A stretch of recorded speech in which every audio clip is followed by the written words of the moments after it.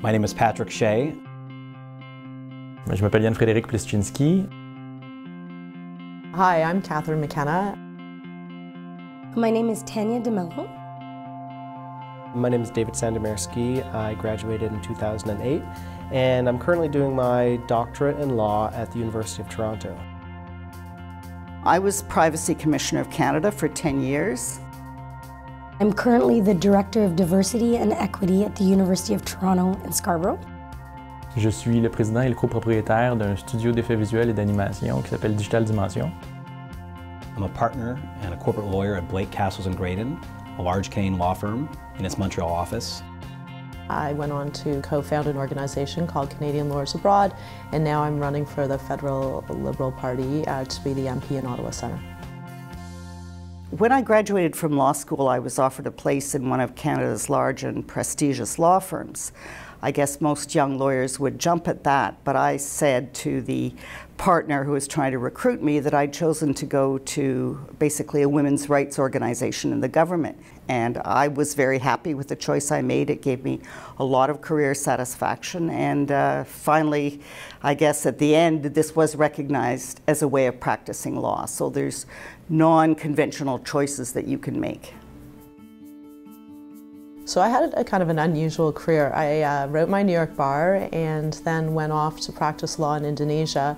When it was almost time to go home, there was an opportunity to go work with the United Nations in East Timor. So I spent a year there. It was in the lead up to East Timor's independence, negotiating a treaty. I'm teaching here at McGill in the Advanced Common Law Obligations course. McGill really taught me that law was this exciting human endeavor for understanding how human beings work. It wasn't this arcane study of these formal rules that we happen to learn and have to get to know, but really was an expression of the best possible solutions that human beings can come up with for living together. Je suis un membre de la classe de 1999. Et tout de suite après que j'ai fini à McGill, j'ai descendu à New York pour travailler à un très grand cabinet américain.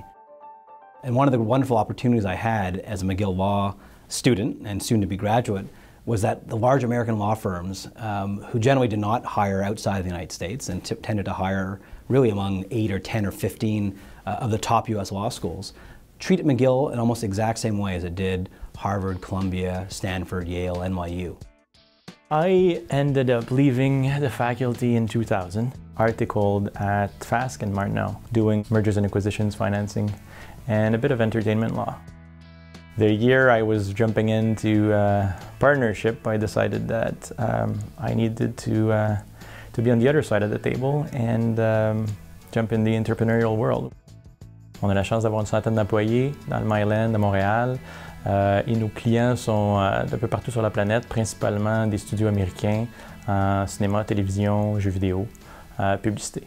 J'étais commissaire à la vie privée lorsque le phénomène des médias sociaux, les nouvelles technologies, a vraiment pris son essor. Et pendant cette période qui était très effervescente, il fallait appliquer une loi assez neutre aux nouvelles technologies. Et j'étais toujours reconnaissante à ma formation à McGill de m'avoir préparée pour être flexible, mais pour pouvoir attaquer des problèmes, les tourner d'un bord et de l'autre, et dire il y a certainement une solution et de ne pas hésiter à innover dans le droit. The best of McGill law is that Canadian lawyers are uniquely placed to make a difference in the world. We have common law, we have civil law, we have English, we have French. We come from a variety of different backgrounds, and that we can work in partnership with organizations and governments that need assistance. And that was really the idea behind Canadian Lawyers Abroad.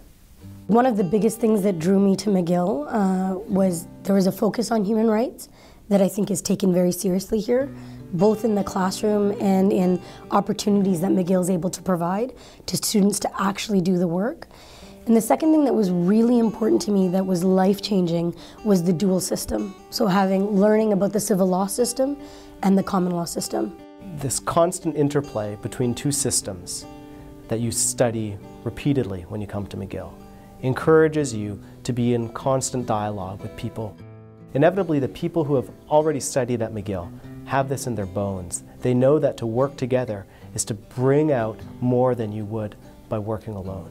Je pense que le bagage le plus important qui nous est enseigné à la faculté n'est pas tant le bagage juridique comme tel que toute la façon de réfléchir, toute la façon d'aborder des situations, de penser aux alternatives, à l'argumentaire qui en découle, aux différentes positions. Et ça nous suit toute notre vie. In terms of language, I have to say I spoke good French when I came to McGill, but I was terrified of studying in French. And I asked a few professors before I even started what they'd advise.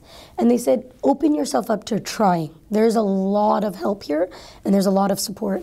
So I took half my classes in French and half my classes in English. And it was extremely challenging. But what I think it did for me was it got me to, one, understand that I could do something that was very challenging, but it got me to also understand the McGill and Montreal community better. I think it also got me to use different parts of my brain in terms of problem solving and skills. And it's made me able to work in a variety of fields that aren't as open to you if you don't have the diverse language skills. Donc, ça fait plus que 11 ans que je suis très impliqué au niveau de recrutement pour mon cabinet ici à Montréal. On fait 2 cabinets, mon cabinet d'aujourd'hui, Blake's, mais aussi mon ancien cabinet à Montréal. Et ça fait 11 ans que je suis sur le comité de recrutement.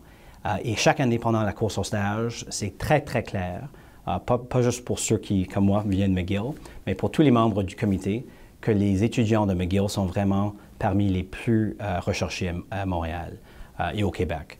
C'est reconnu par presque tout le monde comme la meilleure faculté de droit au Québec. Donc, à cause de cela, n'importe quand on voit un candidat de McGill, on sait que normalement, ou très, très souvent, c'est quelqu'un de très haute qualité.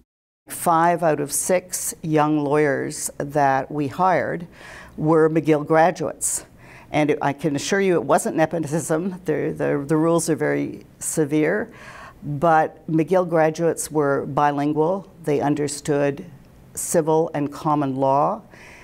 2 of them had clerked for the Supreme Court as well. So I was fortunate that all these wonderful people had been well prepared at McGill and could take up these huge challenges for a young lawyer, like negotiating opposite Google's lawyers from Silicon Valley. I have great role models like Erwin Kotler, who was one of my profs. And we have a really great friendship and he's a really great mentor. So it's amazing how different people from my time at McGill Law have come back into my career. J'ai rencontré des amis absolument fantastiques à la faculté. Je suis resté très proche de bon nombre d'entre eux. J'ai rencontré ma femme à la faculté de droit. It really is a lifelong membership to a pretty cool club. If you come to McGill and you dive right into it and you embrace this radical idea of legal pluralism and transsystemia, you're setting yourself up for a lifetime of broadened horizons in law. You're making yourself incredibly agile, incredibly adaptable. And I think this comes from an almost permanent sense of intellectual curiosity that McGill fosters. Once a McGill Law student, always a McGill Law graduate.